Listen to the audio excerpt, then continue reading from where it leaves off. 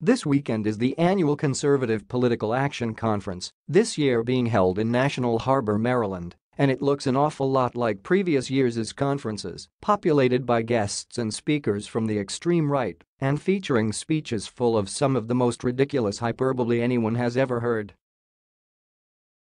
It's like a Fox News bender without all the pretty blonde anchors. But along with the conservatives at CPAC, there have to be those there covering the event, and for some, it's almost a shortest straw type of endeavor. They're guaranteed to be harassed if anyone knows they're from the liberal media, and even more so in the age of fake news as decreed by Donald Trump. One faithful reporter who covers literally everything that Trump does, Daniel Dale of the Toronto Star, called it like he saw it. By all accounts, Trump spoke at CPAC today for the longest time since he actually began running for president in 2015.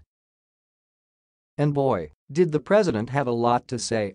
He went through his greatest hits about trade with China, global warming being a hoax, a demonstration of his inability to understand how tariffs work, some made-up stories and statistics about the US-Mexico border, and of course fake news, but it was when he got to the Russia probe that his desperation really started to show. The Southern accent with which Trump mocked former Attorney General Jeff Sessions was icing on the cake for a speech that was truly indicative of a man who is desperate to get out from under the scrutiny of the special counsel.